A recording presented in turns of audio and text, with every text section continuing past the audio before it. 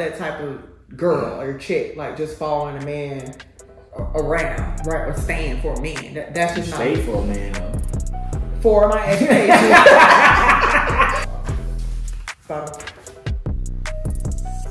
How do you schedule time together? Wait, show them. How do you schedule time together?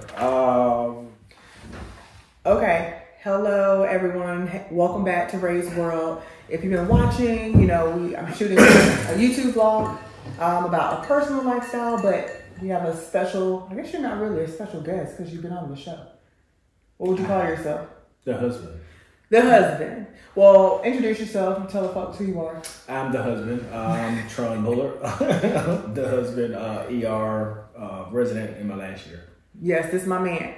So we thought it'd be a cute idea to do just some kind of, y'all seen that little 10 on TikTok and YouTube where the couples give each other the options on the flashcards. So we're going to do that in the form of questions. We've been asked to speak a couple of times, right? Like in panels and stuff. Mm-hmm. He speaks all the time. Yeah, used to. He does. About just kind of our experience. What's your favorite thing about speaking, would you say? Crowd's reaction. The reaction? Yeah, I like to make people laugh. So usually when they expect something boring, they kind of have a short, very brief, entertaining speech. Well, I think he's about 2 minutes. Pretty much one of the most entertaining people I've met, which is why he got me. Right. You're confident. What? I was saying you're confident about it. But yeah, so we're going to just dive right in. What's your drink of choice while we do this? What is it? Banana cognac. A what? You haven't seen Dave Chappelle, so don't worry about it. What? That's just a little hand and coke. So for all y'all who watch Dave Chappelle, maybe y'all got that because I didn't. I'm a little bit late. All right, let's get into it. We don't know who's gonna answer what question, so I'm gonna hold up 2 options, and then he's going to pick one option and answer the question, and then we'll go back and forth. Do I get to see the question? No. Well, once you pick the card. Okay. Oh, about to pick a card. Yeah, but you won't know what the question is before you. Oh. Okay. Can you put your phone on Do Not Disturb or something? So we can give our full attention to our vlog. I gotta check my trap, my Airbnb trap. I ain't know how to book. Okay. All right, we back at it. All right, go to the top. Read the question to the vlog. Describe the first interactions. Our first interaction? Yes. I was trying to get your number and your friend was hating. What does that mean? Because every time I was trying to talk to you, they would come huddle around you at the gym, which they end up being some of my best friends as well. So I do love them. So anyway, I seen her at the gym. And I was like, yeah, okay, all right. We got a little chunk back there.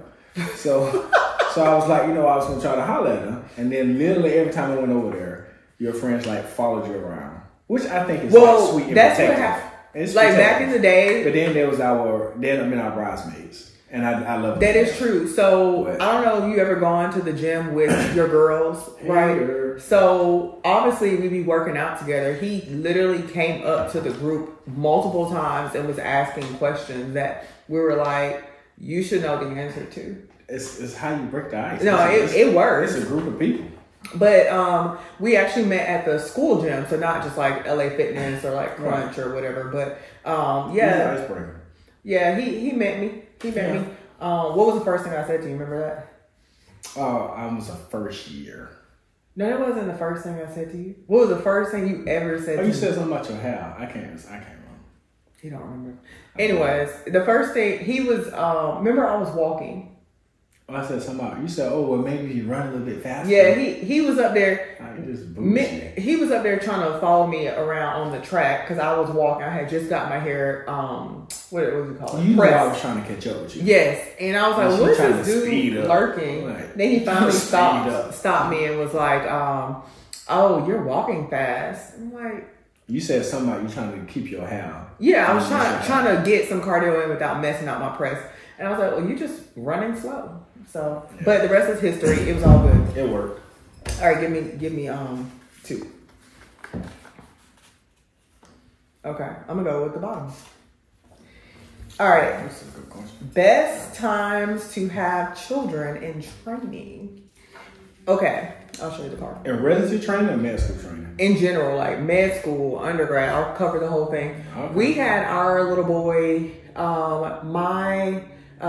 halfway into my 3rd year of residency, and you were... Shit, what was that? My intern year. I was an intern. He was an intern. So for those who don't know, I'm an OBGYN attending now, but at the time we were in residency, and he is... ER, my last year. ER resident. So we had a child then, and I would say the best time, get pregnant when you're about to graduate.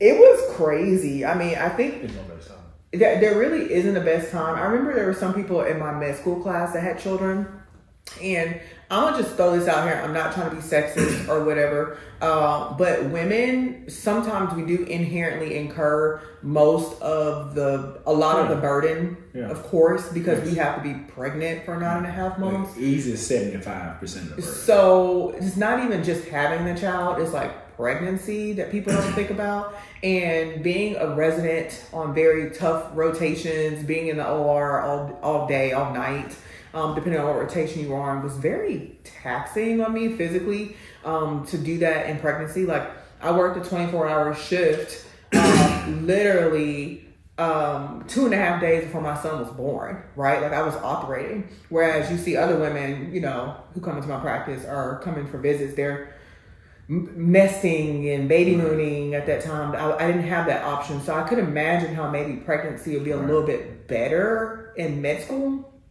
Because in my mind, at least you're at home studying. You're not like, well, yeah, I guess med school now, because a lot of med school now, they allow you just to watch recordings at home.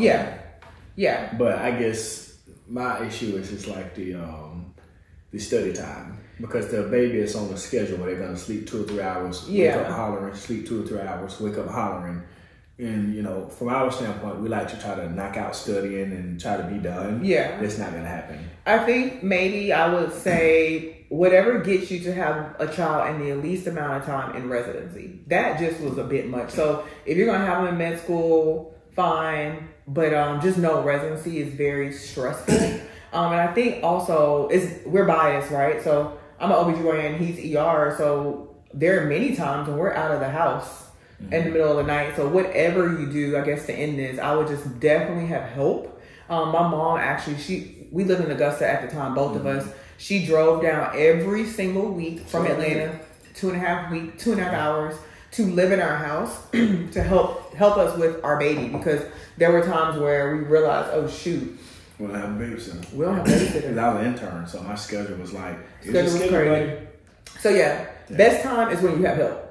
Yeah, absolutely. That's, I guess, what I would say. Best time is when you have help. I can see how, though, it is probably good to have one before you graduate, just because with women, I remember you going through your job and people asking you, even though I thought they weren't supposed to ask you, it's like, oh, when you plan to have another baby, or do you plan to be pregnant, because they don't want to, it seems like they don't want to hire somebody just going to go on maternity leave within the first year. Yeah. I think overall I had a decent experience, especially OBGYN. Like, people know you're gonna get pregnant, but you know, that is something to think about too. I was self-aware of that. No one personally victimized me because of that, but yeah.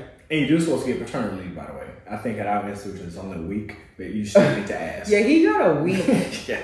I took 10 of my 12 weeks, so just putting that out there. But before it was only 6 weeks, so thankfully we got some time. Yeah. All right, let's move on. So, let's say that for later. Yeah. And then, okay. I do the bottom. Bottom. How do you schedule time together? Wait, show them. How do you schedule time together? You try your best to schedule in advance. I think that's the biggest deal. Even though that can still be hard because the schedule still kind of changed. So again, I'm a chief this year. So certain times people may call out. I may be called to come in to help. I have like extra duties, etc. But you have to be purposeful about it. I think that's the big deal. It's hard to do it on a whim. How would you say we schedule?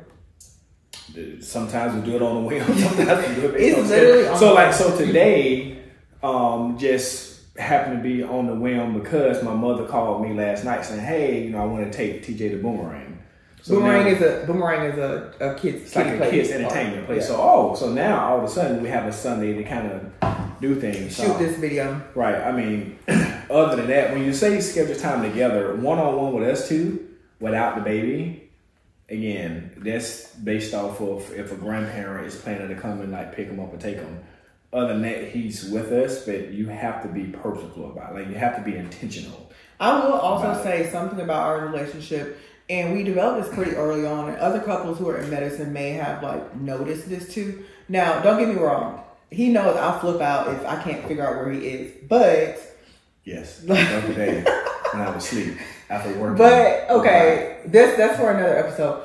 But for the most part, like, we aren't very needy. Like, he lives 2 and some hours away, and I feel like I don't necessarily need to have a 2-hour long conversation with him every day, right? Or I know he's at work, and I had to understand that he's not going to be able to pick up the phone, right? Like, even when we were in med school studying, same thing, or on rotations, or in residency. So you kind of become like self-sufficient, and then I feel like the moments we do have together are kind of even more special because you have to make the most of them. You just make the most of them. So it's been a blessing and a curse because I feel like we definitely maximize on like the glimpses of time we have together. Right. Because with the child, it's gonna be few and far between, and it's just y'all two.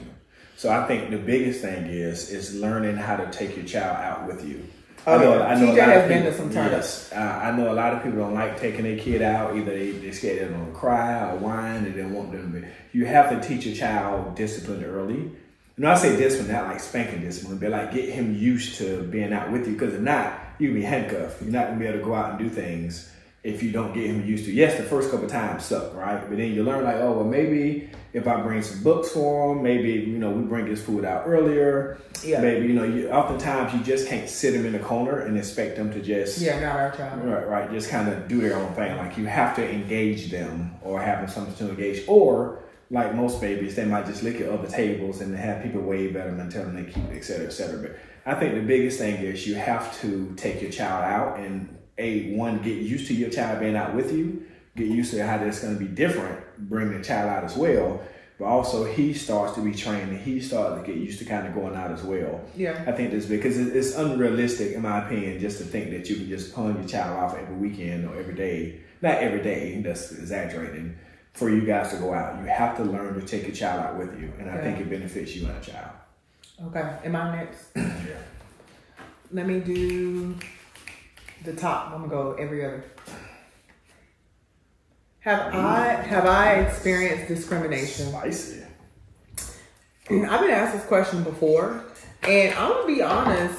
Personally, I can't think of like a point blank time that I have been like, oh my goodness, it was because I was Black, and that is a blessing. Like, people at the same institutions that I've trained at, may have had different experiences, but I more or less have gone through unscathed, and I've been in a lot of settings where I was not like in a minority dominant situation. Like I went to PWIs. My high school was predominantly white institutions. Oh, I'm not sure. He went to Clayton State. Turn up. That's not an HBCU. But anyways, I went to Vanderbilt, and then I went to Medical College of Georgia. Love it. It was great for minorities, I think. Oh, absolutely. It was phenomenal. So if anybody goes there, shout out to y'all, class of 2018. 2020. COVID class, they didn't have a graduation. It was horrible. But yeah, I thought that at least our experience, or my experience, I can't speak for you, I really did not experience that within the walls of MCG. I know there are other institutions, but even in residency, I heard of it. Definitely saw colleagues may have gone through it, but me personally not. And I'm blessed for that. But by no means am I naive to think that it doesn't exist. Like, I ain't crazy. So, but yeah, me answering for myself, no. You never been told I don't want a Black doctor? Did I tell you that? No. Happened to me twice. No, I know. I mean, I know it happens all the time. So I'm sensitive to it. So it's not like a far-fetched thing. But it happened a couple times. And it's interesting because I think one time both times I was a medical student. I don't think it happened as a resident. And I remember both times the attendings was peed off. Yeah. Because then they had to see the patient. That's what I was about to say. I think they had to do the note. And they was like, I think more times than not, I have been told that I prefer a female doctor. Yeah, I can see that. I've been told that more, but not necessarily in the ER when I was on my OB rotation. Yeah. In the REI clinic. Literally every other patient. Yeah. Okay. All right. Your turn. Top.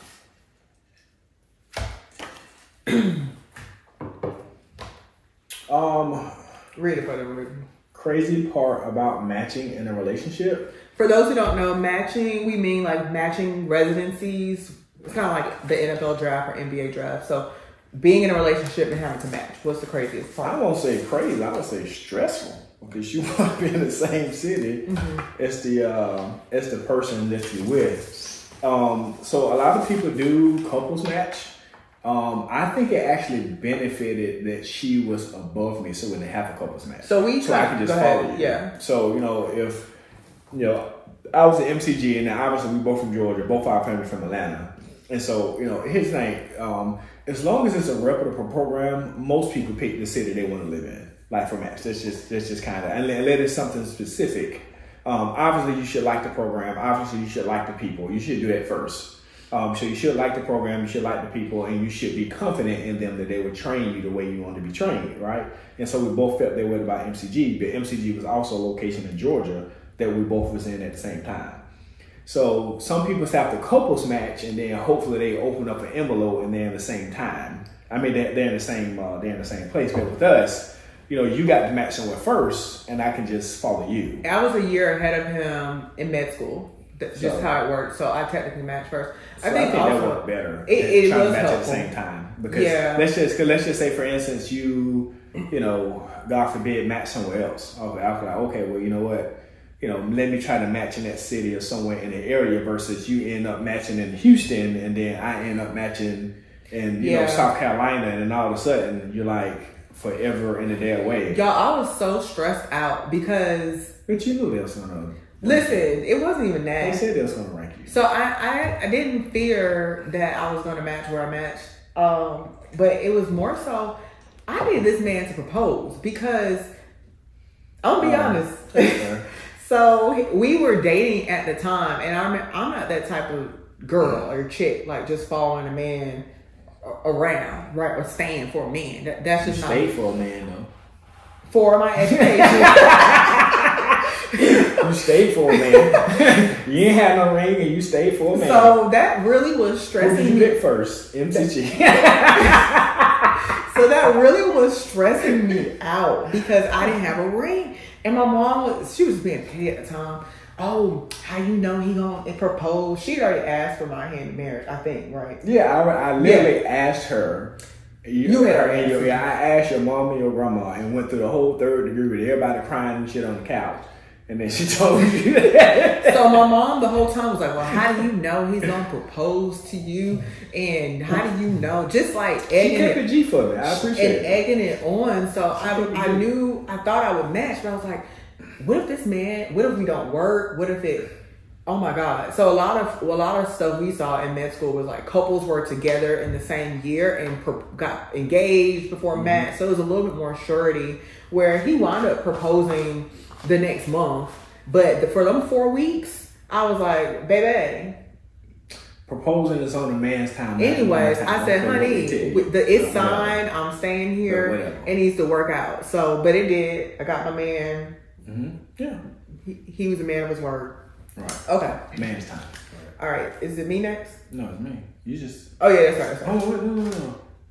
Yeah. No, it's me next. Because you said craziest part of my matching. Oh yeah, so you flip the corner, baby. You're on the wrong side. I'm on the right side. Oh yeah. I'm tripping. Okay. The Hennessy kicking in. Top of bottom. I forgot what I did last, but I like this. Looks a little wordy. Let's see. What? Okay. What are the negatives to being married to another doctor? Time Times. I may have done that fast. What are the negatives? We're always on the go, and even just having this weekend together was so nice. And sometimes I'll say to him, like, is this what it feels like to not have a crazy schedule, to just go to the grocery store together or like bum around on the couch? Like, yeah. I think that's it. And then also, you said, what's the negatives though? Yeah, like not having a time.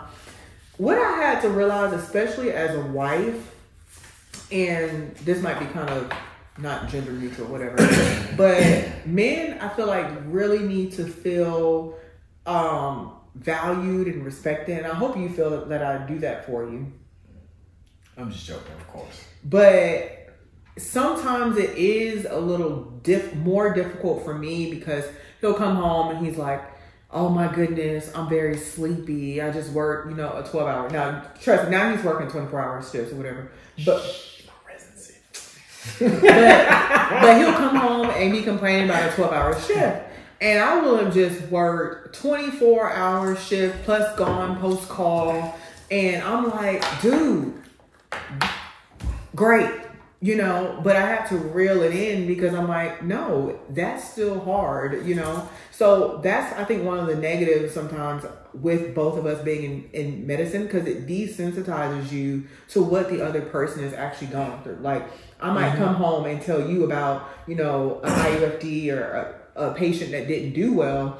And that might be really troubling to me because as OBs, we don't see that very often. But for him, that's his everyday. So he might kind of shrug it off more than somebody who's not medical, So I really have to take a step back and realize my role as like being another colleague to him versus being his wife and being his best friend or being supportive. And so I think that's one of the negatives, is that it desensitizes you to...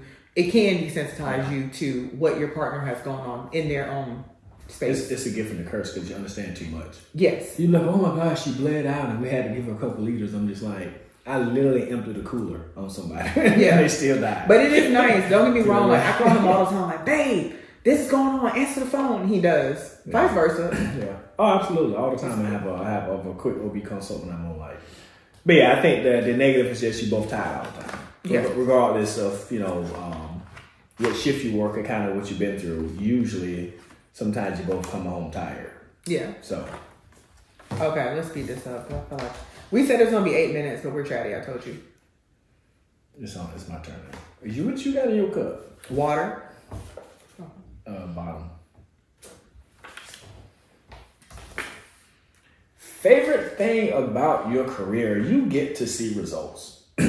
right then and there. So, let's just say somebody has a really bad infection, their blood pressure's low, you get to give them fluids, whether or not you got someone on Levo or do art line, like I get to see results right then and there. I'm a handsy person, so like I work on my own cars, I kind of do my own lawn, I do some of my own remodeling of the house, so I kind of get a kick out of like seeing kind of results right then and there versus oftentimes with primary care, let's just say if someone has diabetes, right, and you're trying to lower down the A1C, you start them on medications, you train them over the next 3 or 4 months, so medication being, it kind of takes a while. I kind of like seeing those instant results, whether kind of good or bad. I think is kind of what I enjoy most about the job. I think the second thing is when I come home, I'm done. I was gonna say, you don't like that shift work. Well, no, shift work is overrated. So before I get on that, so the second part, I think when I come home, I'm done, right? There's no, hey, this patient said this, or hey, can you come back, or no. Once I'm home, I'm done. I turned, either I, cleaned up my mess for what we call it, for lack of a better word, or I've turned it over to the next physician. But other than that, I'm done. So being able to kind of see results right then and there, being able to kind of be done when you go home, it's always great. And then there is a compassion component because usually, people do come to you at their lowest, right? So to have somebody come to you at their absolute lowest, they had to wait, unfortunately, an certain amount of time in the ED for either a small problem or a big problem. And you get to, at times fix it or kind of give them some kind of clarity on kind of what's going on. I think that's kind of rewarding as well because at this point, with the wait times being upwards of 6, 7, 12, and some people 18, 24 hours. If you're coming to the ED now, you need it's something that's bothering you. Yeah. Whether it's, regardless if it's life-threatening or not, if you're willing to wait for 8 hours to be seen, whether it's just an STD, whatever the case may be, something is bothering you. Yeah. So to kind of give people that clarity is good. Shift work sucks. I'll be honest with you. So some people say I'm going to the ER because I like shift work. I'm used to shift work because I was in the military first, and then I did law enforcement, and I worked corrections and stuff after that. But shift work sucks. Here's why shift work sucks, right? Because, you know, sometimes in 1 week, I would work a day shift, evening shift, and a night shift, right? You have no internal clock. You know what I mean? So oftentimes you're borderline sleepy. And then oftentimes, most of your shifts are evening shifts or night shifts or shifts on the weekend. So, you know, typically you're going to have a weekend shift 2 to 3 weekends out of the month, and obviously multiple shifts. Yeah. Where everyone else may be on call every 4 weeks, every 6 weeks, every 10 weeks, whatever the case may be. So I don't know. I'm kind of. You're on the fence. Yeah, I don't think shift work. The thing that's great about shift work is you get to leave when your shift leaves. But, you know, working 7 to 4 Monday through Tuesday, and then 11 to 8 Friday, Saturday, and then maybe on that Sunday, Monday, you got to do an evening shift or something. No, that sucks. Yeah. Absolutely not. Okay. I think I'm the last one. Let me do top. Ooh, yeah. Oh. What has helped balance medicine, marriage, parenting? I think for me, and this is not advice, this is me just saying what works for me. Grace and patience. So realizing that I cannot be all things at all times, and knowing that there are some seasons where my child is watching Miss Rachel for a little bit too long on YouTube. For parents of toddlers, y'all know what that is. Or there's some seasons where, you know, I didn't get in that reading up on the patients as much as I wanted to. But, you know, I've done a great job as a mom. My child is ahead with stuff. And so it's just me realizing that, it's a balance. And sometimes you put stuff down to pick other things up. And that has helped me with my psyche. And I think being in this career, we're very type A, even as much as you don't want to be. Like, both of us, I would think in general, are kind of laid back people, which helps us being together. But to get to this position, you have to be somewhat type A and somewhat like a master of your craft. Or try. Or try to be. And by no way am I a master of balancing at all. So I'm figuring it out. And I think a big part of that is me kind of learning from other people. And then me kind of making my own path and being okay with that. What would you say? Yeah, I mean, you know, I think being able to wear different hats at different times, I think is like what's more important, right? And then I think what is your expectations out of your partner as well, I think plays an even like bigger role, right? So for instance, right, both of us, like for me, and we talk about this all the time, like, you know, I wasn't looking for a housewife, cook and clean person. Baby. I was looking for somebody that's going to bring in some money. just be honest. I mean, as far as preference, because I don't mind cleaning and I don't mind cooking. That's true, because that money talk. That money talk. I can pick up a broom. Right, that's what I was about to say. I mean, and kind of doing some of that kind of stuff around the house. Yeah. So I think partner expectations kind of weighs heavy in it, because you know you don't want to feel like you're not doing something that your partner will either appreciate or feel love like if you did, right? And I always tell her, like, I don't, you know, if you have time to cook dinner, if I have the time to cook dinner, it doesn't, just because you didn't cook dinner not one time this week does not change. Why you gotta say all that? No, I'm saying because even for me, right? Because I'm obviously we're not here, but I'm just saying, like, in general, for some men, they're like, oh, I want a woman to like cook for me every night. Like if you bring this kind of money, I can care less. I'm just what he's basically saying I can absolutely. If you don't cook, you better bring something else to the table. Right. And vice versa. But I think it's different for different people. Yeah. And so it makes it easier, because especially when you're a physician or even a lot of the nurses or engineers, it's a lot of people in certain fields that you're working like a dog. And if you're living in a big city, you fight through traffic for like 3 or 4 hours to get home. And so whether you're male or female, you're supposed to, get up, go to work, fight through traffic to get to work, work 8 or 9 hours in a job that some people may or may not love. They just kind of do it because they have to do it. Fight through traffic to get home, pick the kids up and deal with them, and somehow supposed to like cook a meal or like clean up the whole. That's not realistic in my opinion. Mm-hmm. So I think partner expectations becomes like a big part of your balance, right? So as long as you got good partner expectations, I think that balance is a lot easier. When I was like, look, you were bringing my money. Other than that, just take care of yourself. Like whatever you want to do. If you want to get up, if you just want to come home and go shopping, then you do whatever you need to recuperate and kind of be a happy person. I think that again, partner expectations I think plays a huge role, and I think in your personal life balance, and then I think kind of knowing how that other person relaxes. You know what I mean? Like oftentimes my relaxation is going to the gym. If they're going to the gym, like washing the car, right? Your relaxation might be relaxation. You know what I mean? And so it's different. So you need to allow that person to have that. So again, I'm not finna come home like, it's like, no, that's not, maybe years ago, but that's not expectations anymore. And I don't think it should be. Well, we have reached the end of our questions. In the end of my glass. In the end of his glass. But I just want to say thank you for being my ride or die and doing this vlog with me. Hopefully you guys have found something interesting from what we said. We'll do another part. So if y'all have any other questions about anything that relates to medicine, marriage, what else we talk about? Kids. Being young and married, whatever. We didn't get the financials in the we didn't get the financials. But I think that's another big part of it. Drop it down in the comments and we'll do another little vlog, podcast, whatever you call this type of thing, to talk about some more topics. But we hope y'all have a blessed week, and whatever you're going after, you can do it. We believe in you. Yep. Wouldn't it be crazy if this didn't record? If it didn't record, we just called it.